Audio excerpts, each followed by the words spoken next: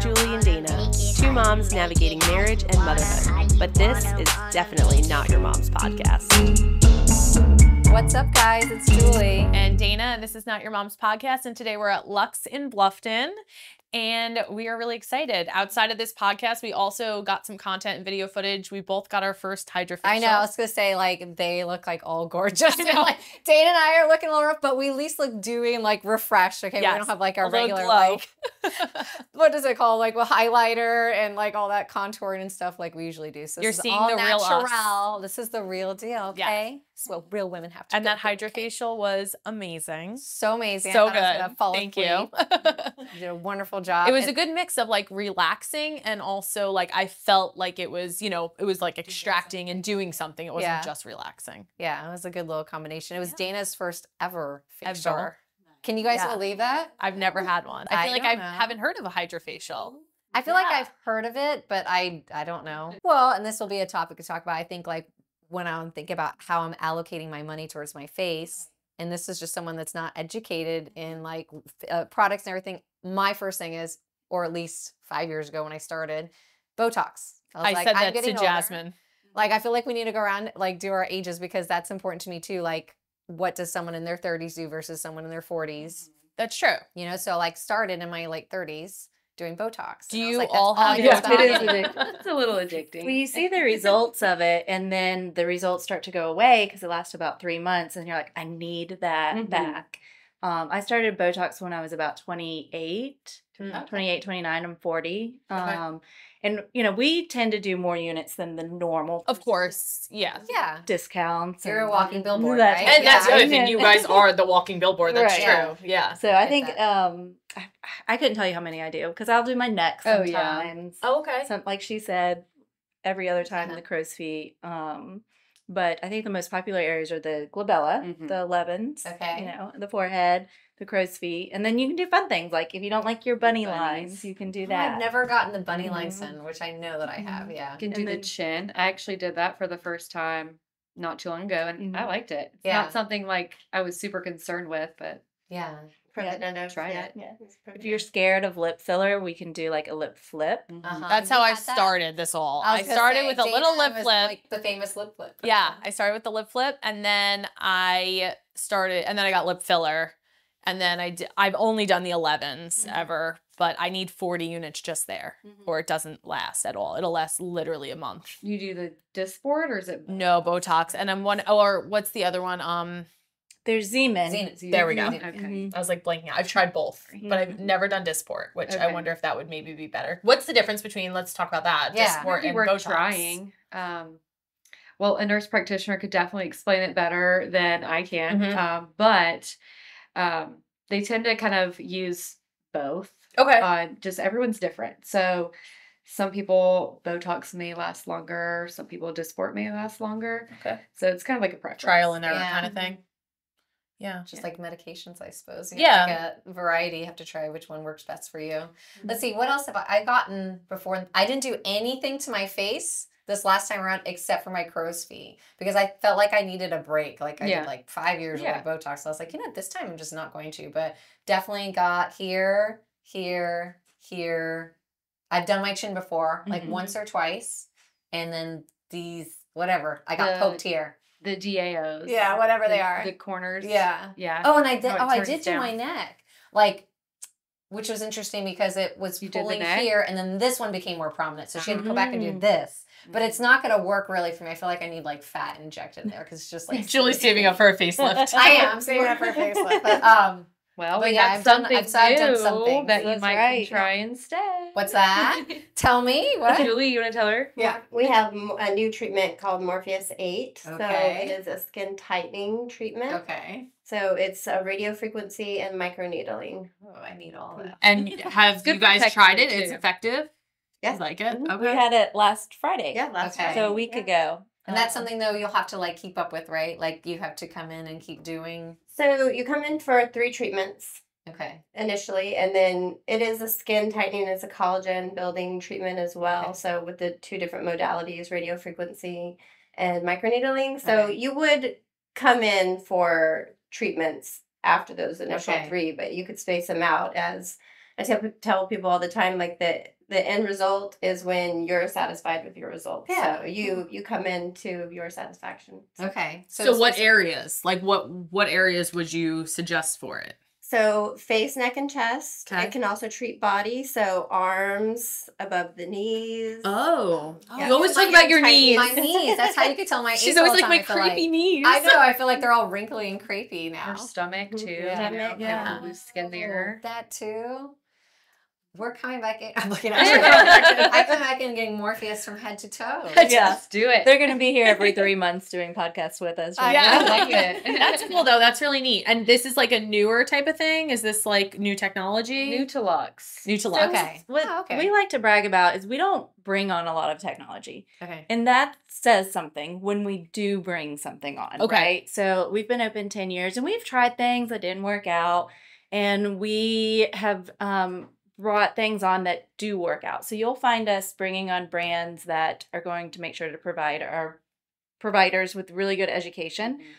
We like to stick with like kind of the gold standard in the industry. We don't like to trial and error stuff because we've been here 10 years. studies. We want to be here 10, 20, 30, 40 more years. So we want just the best reputation that if you come here, you know your treatments will work. Yeah. Yeah, that's important because it does stink when you save up all this money for a treatment and it doesn't do anything. I Yeah. feel like it's important to have that, confidence knowing that you're going to go in and the And treatment's going to do it's something. important to listen to the provider too, who's Yeah. recommending the treatments. If they say you need more than one, you know, you're gonna need more than one. Don't Yeah. just do the one and say, "Oh, it didn't work." Yeah. Right. Well, come Of back for the course, it takes a second one. You while, know, yeah. so I think, and that brings it back to kind of what you were saying earlier. Like, it is true.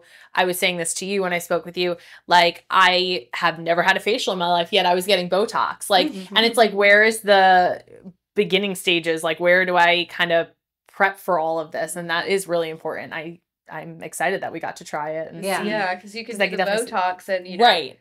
stop the muscle contraction, but if you're not taking care of the actual quality of your Yeah. skin, then Right. Right. Paralyzed my face, Yeah. but Well, and I think that's where I'm at too. my is pores. That, like, I finally got used to like Botox, and I was like, okay, yeah, like this is looking good. I'm freezing everything. I'm happy, but then it comes back to like my skin texture. yeah. And like not having to wear. I want to be one of those people that doesn't have to wear like makeup all the time. Right. I or can't even whatever. imagine. Me too. I Like can't we're even always putting on picture it. foundation and things like that. I'm like, I want to get to a point where like just the skin surface is better, like collagen is and elasticity is like a little bit better. I also thought that I would stop breaking out in my mid-30s, and I'm Yeah. not sure why that Oh, me like didn't too. I stop. like I thought that. that was a teenage thing, and I'm like waiting for it to be over. It's just not. Yeah.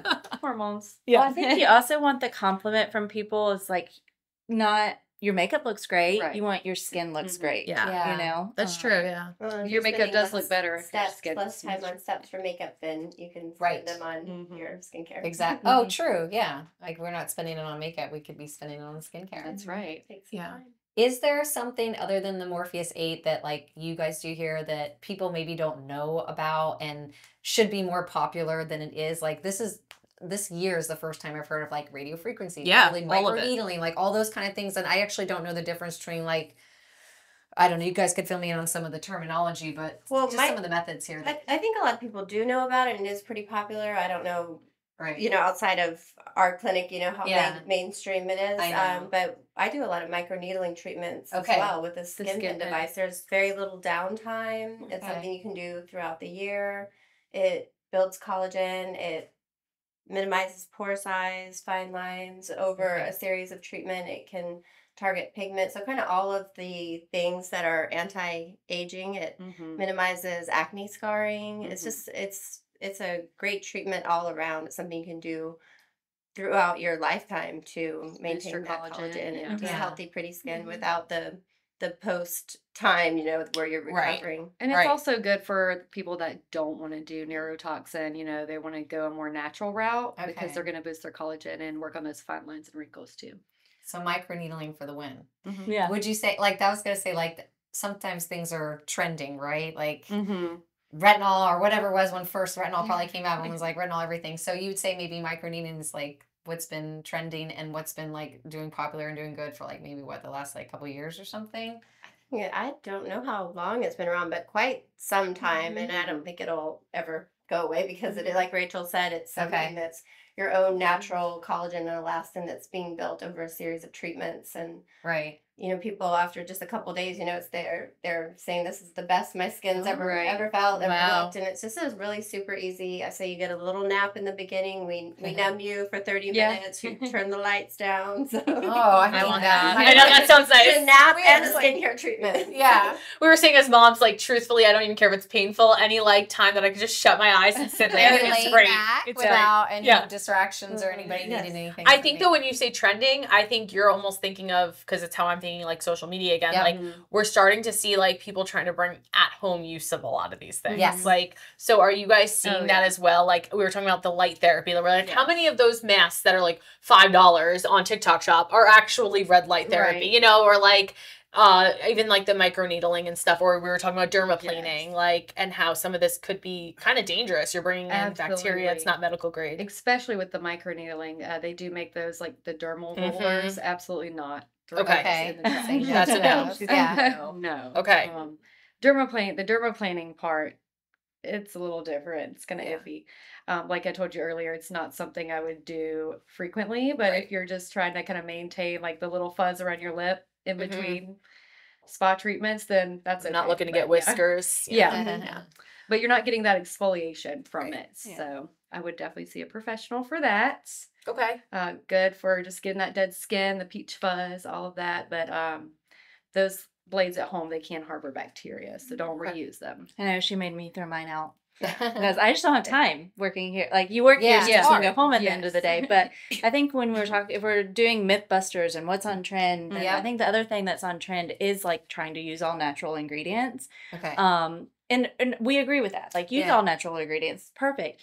But botanicals and things like that can be like people can be sensitive to them. Okay. And we had an esthetician that used to say, well, you know what else is natural? Poison ivy. Right. What does that do to our skin? Like it's bad, right? Oh, so it's true. I think that even with supplements and stuff, a lot of that's not FDA regulated and tested. It's, I'm guilty. You know, I'm like one of those people. That's why it took me forever to get to Botox. I was like, I want everything natural and Natural. organic. And I like went back and forth, like Botox or not Botox. And then one day I was just like, I'm just gonna go do it. And then like, you know, a few days later, I was like, oh my God, I'm beautiful. I was like, this is amazing. And I was just like hooked. Yeah. Like it was like not going back. I'm like, I don't care what's going in now. If it's gonna make it look good, you know? So I totally was in. And yeah, I don't know, but yeah, so try to explain to people that might be scared of putting a neurotoxin in and filler and things like that. What would you say to them? Because I was one of those people that came in, I was like, I don't know if I should be like,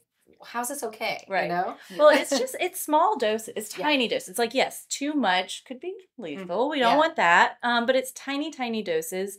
And, you know, people may have heard recently about the cases. Have you heard anyone talking about that? I don't think anyone's brought it into the office yet that I'm aware of. But there are been some cases of fake Botox recently.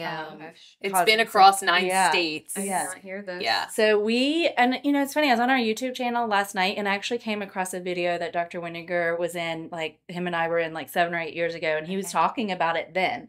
And it's like, you have to be careful where you get your Botox from. You want to make sure people import it illegally. There's a lot of like at-home treatment or like people having little spas in their home and stuff. So of course we want you to come to Lux, but if you don't come to Lux, at least ask the people, do they offer Ally? You know, Ally is a rewards program that helps you save money, but also people can only offer Ally if they buy the Botox from the company that makes the Botox. That's a good tip. So and you can also ask, and we'll do it. To show you the vial. Bringing the vial in here, mixing it in front of me. So if you're nervous about it, we'll do that. Yeah. Now, of course, we don't treat pregnant or nursing women with Botox because there's no studies on it. Nobody wants to study pregnant or nursing. Seriously. Too risky. Yeah. But that's what I think we would suggest. Okay. Actually, that news is good news for them. Like the fake Botox stuff, because people are going to come into like a legit. Yeah, it was just interesting, but I wonder if sometimes, you know, people hear headliners and they think, oh my gosh, there's fake Botox going around. Like, I'm not going to get it anymore. Right. So I was curious kind of like on that debunking of like, it was these isolated cases of, you know, improper use. Yes. Yeah. What would you say is the most painful procedure? Yeah. The one where people are just like... Yeah, people are like, ooh, that hurts. Like, or you need, like, you definitely want to be numbed for. Yeah. I feel like Definitely everyone's be numb pain for my tolerance community and too. Morpheus, Yeah. but it, you know, when we numb you properly for the correct amount of time, and it's a very tolerable procedure. The microneedling. Yeah, and afterwards, the after effect, the feeling is that of like a light sunburn. Okay. but Yeah. very tolerable. I think it's That doesn't seem about too bad. just making sure we keep you comfortable with the right amount of numbing time. Really. You do not need numbing for Botox. Yeah, that's not painful. No. But lip filler think would so. probably be another one, right? Yeah, I was saying that. I felt Yeah, like you've lip got filler lip was a little filler, yeah. painful. I But, think like, the reason why I haven't gotten it is because I'm scared that's gonna hurt. it's not like it was doable. I wasn't. And they can give you like the injectable numbing too. And Right. Pronox. And Pronox, yeah. Okay. You don't I feel was telling her pain. about that Yeah, earlier. because I'm a big Yeah. baby. Like everything always hurts for me. Like it's all horrible, but I do it because I'm like I want the payoff.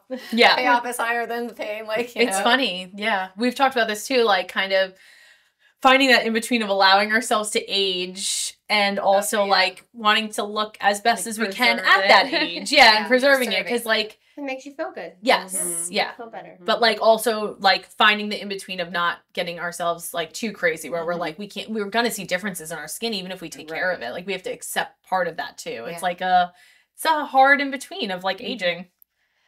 Well, and that brings me up to another question, and it might be the oldest one in here, but what would you suggest to someone? Like, what's the difference between if there is one between someone in their 30s or 40s? Like, the people in their 30s, what should they be worried about the most, or taking care of, or focusing on, as opposed to someone in their 40s or even 50s? Like, you know, is there a difference in the age brackets there? Well, I think it's depending on the person, you know, and kind of maybe how they've maintained their skin care up sure, until yeah. that point. Mhm.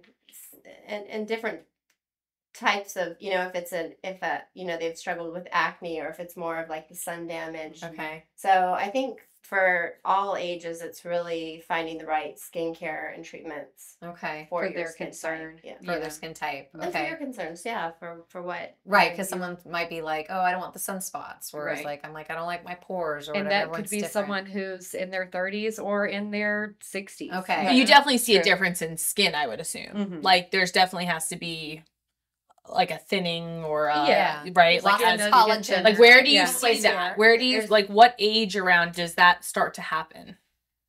Would you say? Where you see like more laxity. Yeah, where like you Or will thinner start needing a little skin. bit more of a regimen probably. I know obviously it's good to always have a regimen, but like being Yeah. realistic, most 22-year-olds in college are not going to have a regimen. Like where do you see like that point of like most people having to start that? Probably 30s, maybe. Yeah. Yeah. That's when I started noticing, at least. And it's easier for these ladies to help you during the prevention Yeah. process than it is the correcting process. Yeah. So if you can prevent versus correct, Right. then those women, when they enter their 40s, they're still preventing. Mm-hmm. When they enter their 50s, they're still just preventing. And so it's just an Instead of easier. correcting. Right. Yeah. And then, I remember in nursing school, one of the people I was with, she said she was like, she worked at a dermatology office and that was her plan. She was going into like aesthetics nursing. And she said, she was like, I can tell you when a 45-year-old woman walks in and she used retinol for the last 20 years or she did Yeah. not. Like Mhm. that's how much of a difference she said she felt like retinol made. mm-hmm. Yeah. Just the texture and Yeah. pores and fine Yeah. lines. Yeah. She was like, I just couldn't game believe changer. like what a game changer it was. Really? So retinol, everyone loves retinol, right? Mhm. Or no? Or is Well, there a better product It other may not than be retinol? for everyone, Oh. but most people, yes. Mhm. Yeah. Okay. Dr. Trawick will say, if you can pick 2 products, excuse me, Yeah. she would say your number 1 needs to be your sunscreen. Mhm. Okay. Everyone, number Okay. 1. Number 2 would be a retinol, Retin-A. Find the one that's the best Works for for you. you. There's some that will be better for over the counter. Some people will be better with the prescription. And that's what these girls are for, is Okay. you don't have to decide alone. Okay. Like, they will help you. yeah. And that's what we try to like teach people. They're like, well, we don't know what we need. I'm like, you don't have to. Like, let them Sure. pick your regimen for you and let Yeah. them. Oh, that's So- nice to like come in for like a A consult. consult, Yeah. yeah. I think that's really important, especially with what you see these days. You know, social media is such a big thing, which Mhm. we love it. But like TikTok, like you see these But everyone's a influencers that professional are- now. that are influencing these products, and people are buying them and using them, and those things might not be right for their skin. Not one thing works for everyone, like you said earlier. So definitely book a consult, you know, with a professional. For sure. And something you get with medical grade skincare are clinical studies that are going to back up, you know, the evidence that they work. We can Right. instruct you how to use it and what it does. So, you know, a lot of the, like there's a lot of times words out there, you know, that are trending and that are in every product, but it's important how it's formulated and you know how it's gonna work, or if it's going to sit on your skin and you're going to wash it off. So when you're using medical grade skincare, you have those clinical studies that, like, one of my favorite kind of new ones is an eyebrow serum by Obagi. And their clinical studies, 100% of their participants got results. So what is this? So I don't need to tattoo my eyebrows on anymore? Oh yeah, she just did that. She did the microneedling of her eyebrows. Yeah. Or not microneedling. Microblading. Microblading. Yeah. They look great. They do look really good. Yeah. I want more. At first, she was like, they mapped out what they were going to do. And I was like, that is way too much. And then they went in and I'm like, I need more. Like, you know what I mean? You weren't used to it. It's the same thing, you know? Yeah. What would you say that, like, we should do, like, seasonally? Like, is there anything, like, during the summer stay away from and do during the winter and vice versa? Like, because I've heard that before. Like, you know, maybe stuff that you're going to do to your skin that, like, probably wouldn't be best during the summer if you're going to be out in it. Chemical peel would probably not be the most ideal. I mean, it's going to depend on your lifestyle, of course, you know, but laser treatments, some people find easier to schedule during the cooler months if you're going to be outside wearing your sunscreen and your hat. That reapplying is a big one because I put it on, but then I always forget to reapply. Yeah. Oh, well, you see my redness right now. They do make nice like brush-ons, which we have here at the Color Science. That's really good. Oh, I love the Color Science foundation, like the tinted You don't have to get it on your hands too because it's a brush, and then the Elta makes a stick. Okay. That's great. That's good to know. But I wanted to say, back to your question, the Hydrafacial is something good all year round. Okay. You know, in the winter months when you're on the dry side, it's going to be extra hydrating. In the summer when you're a little more oily or, you know, hot and congested, it's really good for just refreshing. So you saw our skin up close. Can you do a mock consult? Like, what would you suggest for me versus her? Like for the almost like what, like on a monthly, weekly, or for like whatever her consult would be. Plan. Like what would your plan office treatment? Yeah. I would say for both of you, Hydrafacials. Okay. At least once a month. Once a month Hydrafacials. 6 to 8 weeks. Okay. If that's better for your schedule. Okay. And then just being really consistent with your routine at home. Okay. To kind of amp up those results. Okay. Both of you are both using retinols too, right? So yeah, that's good. Okay, so just the Hydrafacial. And then if you're looking for, but if you're looking for more of tightening and stuff, then maybe lean towards the Morpheus or the microneedling. Yeah. Good for tightening. Yeah, I think the microneedling would be nice. I have like these sun or aging spots or whatever a little bit. Like that is something I can't stand. It kind of bothers you. Yeah. That's when you need to come see Julie for laser. I was going to say, would that be laser or laser in the fall? Like, you know, I'm getting confused between all those things. So the chemical peel is going to work towards minimizing that sun damage. So you're going to get quicker results with the BBL treatment. Okay. So BBL, what's that? It's a broadband light treatment. So it targets. I don't think like the butt thing. Stands for that too, but not. I need that also, but So BBL targets. We can treat vascular, like the little tiny broken capillaries, and we can treat pigment with a BBL treatment. There's a bit of collagen building with the thermal heat from the laser treatment, but it's going to target that pigment, and you're going to have a really great reduction from your first treatment. So that looks like, and that's a really pretty easy aftercare as well. The pigment kind of rises to the surface. Some people say it looks kind of like coffee grounds. It's a little darker, and it sloughs off, slowly throughout the week, about 7 to 10 days. So that would be more of the winter one, like she was saying. Like start at maybe October, November, and then do a series before it gets hot again in the spring. And it's also kind of back to that natural trend. It's natural because it's just light therapy. Okay. And it's part of the Cyton brand. So BBL is the same as IPL. So some people have heard of IPL, like intense pulsed light. BBL is the brand, so like Band-Aid versus bandage. Okay.